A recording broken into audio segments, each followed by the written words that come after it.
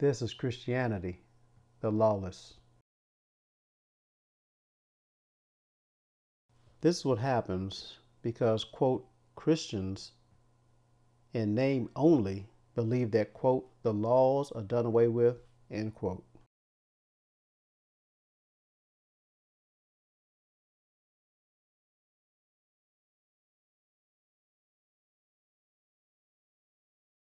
I'll get you off this camera when you give me my money. 15 minutes, 125. You know this real. How many times a week we meet up, Joe? This time? This time, really? You think we fit? No, I'm sorry. Your wife gonna see this. Your wife is gonna see this. Pay me my money or get a divorce. Which one is gonna be? Get me off that damn Which one is it gonna be? Get me off that damn She's gonna know. Get me off the 3-4 times a week he here, y'all. Facebook, he's here, meeting with me in this room. Yeah. Get me off that damn camera. No, I'm not getting you off for nothing. Everybody gonna know about you. Run me my money. I ain't got time for this. You know my money is valuable. I'm sorry. You know my time is my money. And I'll explain my time with you. I gave you $200 last time. And you got $200 worth of pleasure the last time, too. Let me pay you when I get home. No, no. You ain't gave me nothing extra. You got extras. I'm sorry. No, absolutely not. I came on to be transparent. And as simple as this, I messed up. This has been a really, really hard few days. But the struggle didn't just begin. You know, the struggle has been a struggle. And the conviction has been great. Many times people don't know how to accept the struggle of a leader or the struggle of the pastor, you know, and they take the human and the man out of the pastor, out of the bishop, out of the apostle, out of the prophet. I didn't address what should have been addressed in my life, you know, and you all seen it. I don't have to recap it. You know, you seen the video, you know, but other people will paint a picture of you to be the worst person in the world because of a failure.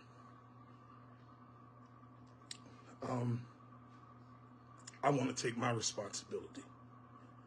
That's my public statement. I want to take my responsibility and I want to repent before God. I want to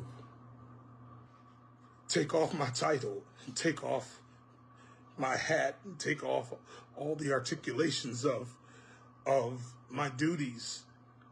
And I want to repent to the people who God has entrusted in my hands. And I want to repent to my leaders, my pastor, my bishop, first lady, all of the collegiate presbyters, board of presbyters, and those who have, you know, signatured my credentials and trusted me with the call. I want to repent to you. I want to apologize and take responsibility. And with great measures, I would just wish and hope that this live would touch somebody else who struggles behind the cross, who struggles behind the title, who struggles. You know, you can be gifted and people will drive off your gift. You can, you know, you can make it happen. You can make it go over and people will drive off what goes over. You walk away with the gratitude and the satisfaction that you fulfilled your purpose in that service. You fulfilled your purpose in that conference. You fulfilled your purpose, your call of duty in that particular thing. And you leave with your struggles. You fall into your divers of temptation and you get up with conviction and you don't know how to address, I need a change in my struggle. So I want to say to everybody to forgive me, to the world, I'm going to leave it here.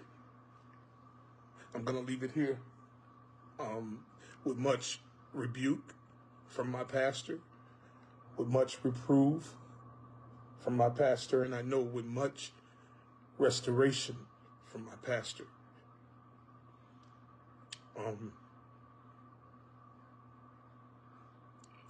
I take it. I take ownership. I take ownership. Leviticus 20, chapter 13. If a man also lie with mankind, as he lieth with a woman, both of them have committed an abomination. They shall surely be put to death. Their blood shall be upon them. So we're going to see what the Most High does to these people that are out here doing this activity. There are a number of things that could happen, from disease up through death. And just because the pastors don't understand that this whole alphabet behavior and habits are in the New Testament, we're going to take a read of Romans chapter 1, verses 24 to 27. Wherefore the Most High also gave them up to uncleanness through the lusts of their own hearts, of their own minds, to dishonor their own bodies between themselves. Verse 25, who changed the truth of the Most High into a lie, and worship and serve the creature more than the Creator, who is blessed forever. Amen. Continue on with Romans chapter 1, verse 26. For this cause the Most High gave them up unto vile affections, unto disgraceful and shameful affections. For even their women did change the natural use into that which is against nature. That is talking about women with women. Verse 27. And likewise also the men, leaving the natural use of the woman, burned in their lusts one towards another, men with men, working that which is unseemly, that which is shameful and disgusting, and receiving in themselves that recompense, that reward of their error, which was meet, which was right and proper.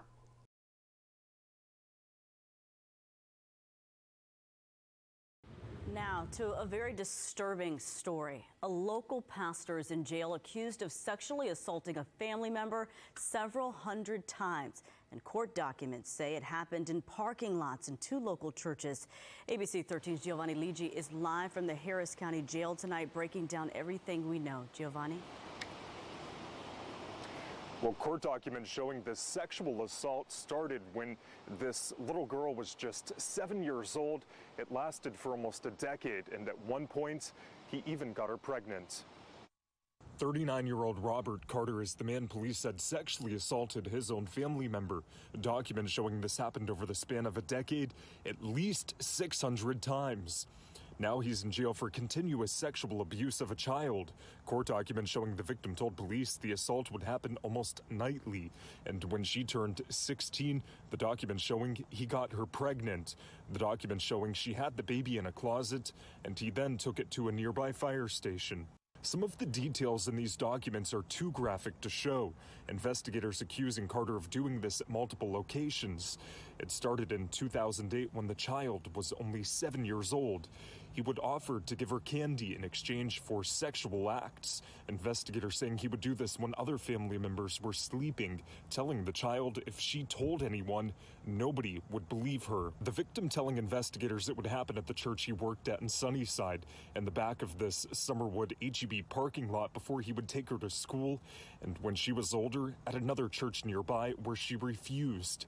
The documents showing that he told her if she didn't do what he asked, he would make her life a living hell. And now, more than a decade after this assault started, Carter is here in jail, held on a $100,000 bond, due back in court tomorrow. A local pastor now facing continuous sexual assault of a child. According to official documents, Robert L. Carter repeatedly raped a young family member, even impregnating her. Tonight, her father is speaking only to our Devin Clark, who is live outside of HPD headquarters with further details. Devin. I got to tell you, this warrant states that the rapes started when this girl was just 7 years old and lasted well into her late teens, happening at least 600 times, with a felony charge now filed. The alleged victim's father is speaking out, but we do want to warn you, what you're about to hear may be extremely disturbing. She had been around this monster since she was about 6 years old. This man asked not to be identified as to protect his daughter's identity. That isn't stopping him from speaking out about this man, 39-year-old Robert L. Carter, who he says was a family member to his daughter. So he's always been big to her, you know, and I had realized that she'd been fearful. The man, whose profile on the Black Preachers Network website has him listed as a bishop and senior pastor, is now an accused rapist. I don't understand, you know, how you can carry yourself, walk around preaching the word and living, you know, a lie. According to Carter's arrest warrant filed last month, the abuse began back in 2008 when the victim was 7 years old. It states he would go in her room and make her perform a sex act on him on a nightly basis. How? Like, how could you even get aroused? Like, it doesn't make any sense. The warrant states the abuse got worse over the years and that it would happen in multiple locations, including their home when everyone was asleep, Carter's grandmother's home, and behind an HEB in the parking lot before dropping the victim off at school. The document also states that Carter would bring the victim here to the Greater Bible Way Church in Sunnyside, where he had an office, and rape her. She's had an episode where she ended up in the hospital, you know, for psychiatric reasons. The warrant states she secretly had Carter's baby. What if she would have died that night? She had the baby in the closet by herself. And he came and got the baby and took the baby to a fire station and dropped the baby off. With many questions, we went to Carter's address listed on the warrant. But no one seemed to be home, so we called him. The person you are calling is not available. Record your message at the tone. No answer. While the warrant has been filed, we understand that Carter has not been taken into custody at this time. As for the baby mentioned in the story, the father you heard from says his daughter is in the process of trying to get the child back. Reporting live outside of HPD headquarters tonight, Devin Clark, KPRC 2 News. Now, for this case, dealing with this pastor that repeatedly raped this young girl, we have to connect some scriptures together, because sexual assaults against children is not in the scriptures, but we can piece some things together to understand that this is not something that the Most High approves of. Leviticus 19, verse 17-18. Thou shalt not hate thy brother in thine heart, in thy mind. Thou shalt in any wise rebuke, that is, correct, thy neighbor, and shalt not suffer sin upon him.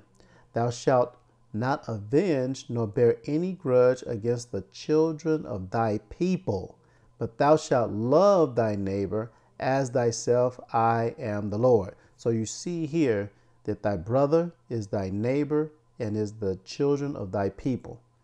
This is what it is. Everybody's not your neighbor, everybody's not your brother, and obviously everybody's not the children of thy people. So these three things are all the same in relation to our people. So let's get into it, because this is where we connect the scriptures to see that what this man did was an abomination. Exodus chapter 20, verse 17. Thou shalt not covet, that means desire, thy neighbor's house. Thou shalt not covet or desire thy neighbor's wife, nor his manservant, nor his maidservant, that's a male servant and a female servant, nor his ox, meaning talking about his property, nor his ass, another piece of property, nor anything that is thy neighbor's. You see that? Nor anything, meaning their children. Makes complete sense. You're not to covet after, desire after anything that is thy neighbor's. Now this is where we see force of the grape kind, okay? Deuteronomy 22:25. But if a man find a betrothed damsel in the field, and the man force her and lie with her, then the man only that lie with her shall die. You see, you have to connect the scriptures to find out what the judgment is. for a particular sin. In this case, a man who forces himself upon a woman is to be put to death. All praises to the Most High Yahweh, in the name of His only begotten Son, Yahweh Shai.